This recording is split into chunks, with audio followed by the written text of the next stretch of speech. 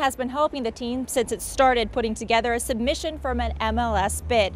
The general manager says there will be at any given time almost 400 people working on the project. Regardless of the location, the CEO of the African American Chamber partnered with other minority groups to get ahead of this process.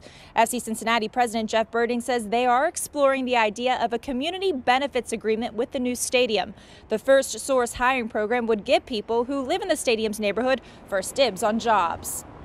That would apply not only to people working in the stadium on game days like ushers and ticket takers and on the grounds crew and whatnot, but actually for jobs working for FC. You want to hire an accountant for FC Cincinnati, we first go to First Source. That is the commitment that we're making. You got a lot of people out here that need a second chance. They need jobs, whether it's cleaning the stadium and power washing it and helping to construct the stadium.